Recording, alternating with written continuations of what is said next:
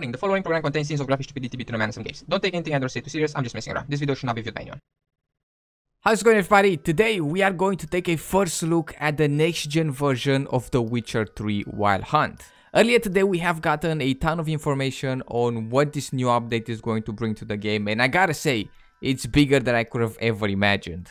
Now, first things first, the update is going to come out on the 14th of December and it is going to be free if we already own the game. And when it comes to what this update is going to bring to the game, well, it's gonna bring quite a few things. First things first, of course, is improved visuals. We are going to get ray tracing, ambient occlusion, DLSS as well, and a bunch of other things, including Ultra Plus settings. And this is going to allow us to really push the visuals to the maximum.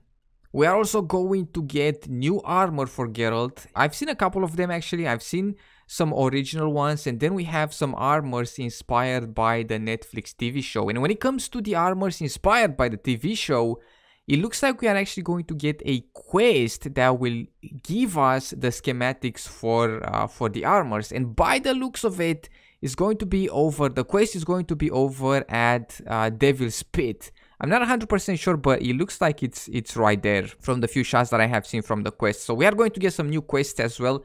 I don't know if we're gonna get multiple, but for sure we're gonna get at least one. We're also going to get photo mode. Photo mode is a was a very requested feature because it is going to be in the game now, so we're gonna be able to take different shots.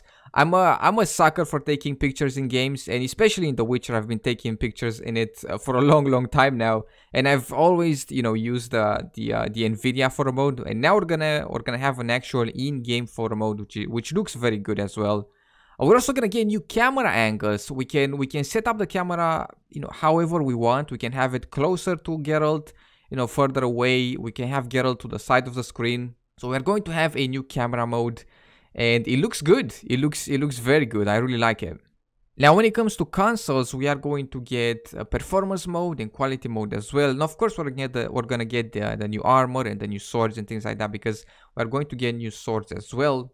Now, I'm not really a console player, I play on PC, but apparently the PS5 has these fancy controllers, and now whenever you do things in game like cast signs or fight somebody, the controller is going to vibrate. So the game now has this thing called adaptive triggers, and we're also going to get quick cast. So we're going to be able to set our signs on different buttons, so we're going to be able to quick cast them. So for example, we can put Igni on number 1 and Queen or number 2 and things like that. So it's gonna be interesting. There's also going to be map changes. We're gonna have map filters. We can choose what we want to see on our map, so we can disable certain things or we can enable them.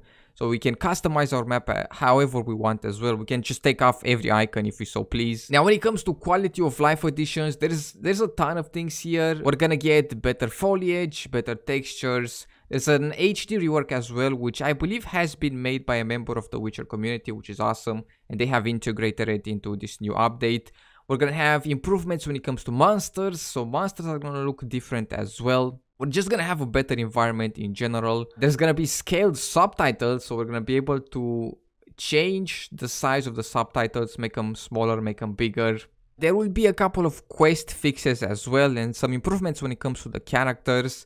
We're also going to be able to pause the game during cutscenes, so if a cutscene is playing and we have to take a break, we can just pause the game and do our thing and then return.